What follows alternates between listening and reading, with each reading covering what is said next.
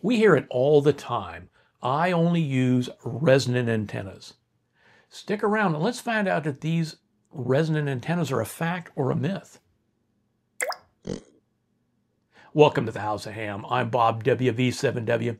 I'm going to try something a little different on the channel. I'm starting a new segment on ham radio myths that seem to persist in the hearts and minds of many hams. Now I'm calling this series, wait for it, Ham Radio Myths. Okay, not the most clever name, I know. I initially thought about doing a Mythbusters-like thing, but I don't want to get YouTube strikes or cease and desist letters.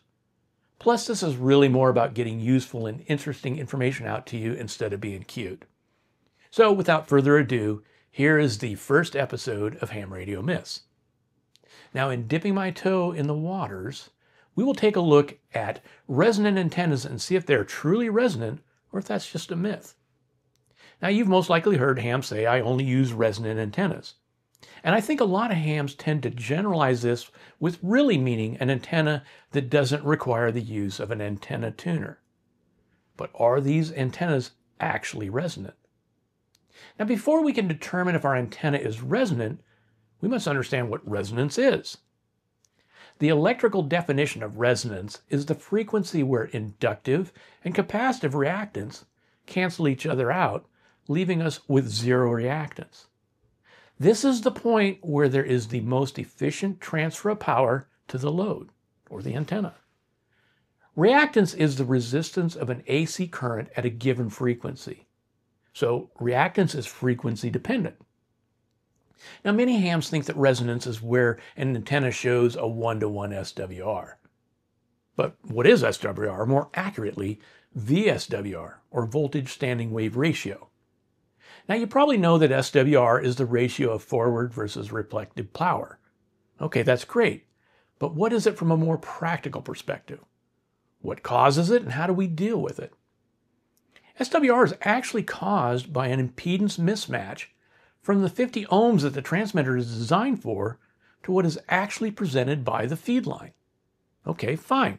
What is impedance?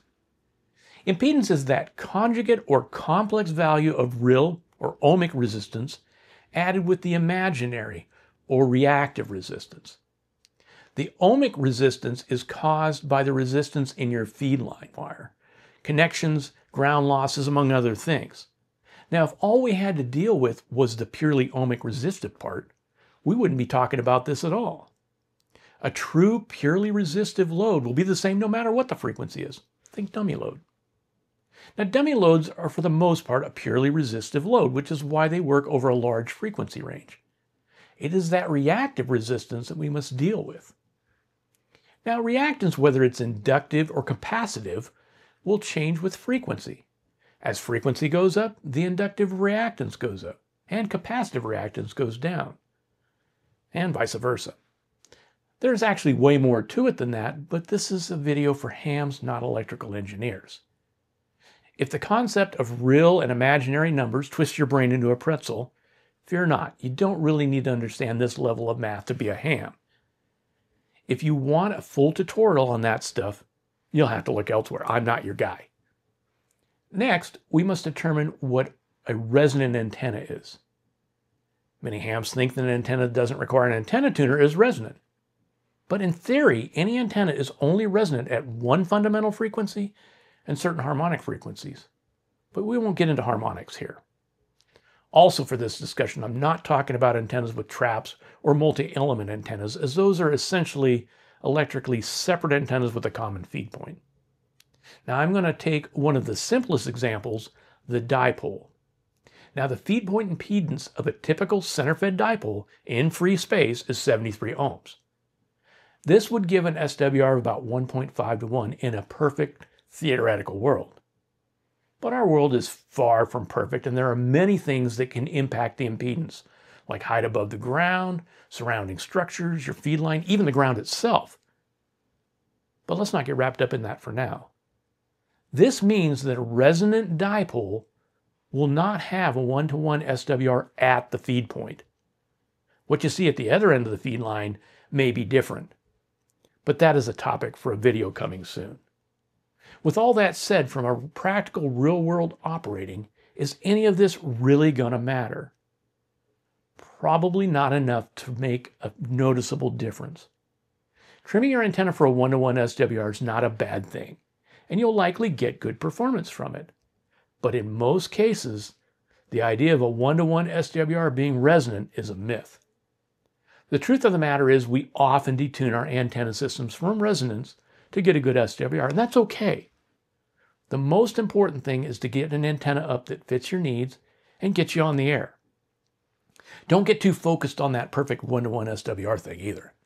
There's nothing wrong with trying to improve your antenna system, but realize that that dB or two that you may get will likely make a negligible difference to what the operator at the other end hears. In fact, the losses from a slightly off resonant antenna may be less than the losses in the feed line of a SWR that's too high. But that's a subject for another day. So there you have it. That so-called resonant antenna, although effective, is probably not resonant. Now please don't use this to berate your fellow hams that call their antennas resonant. That is not what this is about. This is about understanding what is happening with our antenna systems. Just understand that when someone says they have a resonant antenna, they probably mean they don't need an antenna tuner. Now, as I said earlier, the most important thing is to get set up and get on the air and operate. Many of the things we do as hams is a compromise, but that's also the subject for another day. I hope you found this informative. Please keep in mind that I'm not an electrical or RF engineer, so if I got something wrong or if you have more information, leave me a comment below explaining a rationale for others to see. Also, if there's something on this topic you'd like to know more about, or if there are other ham radio myths you want me to dig into, leave me a comment as well, and I'll see what I can do. Until next time, this is WV7W73.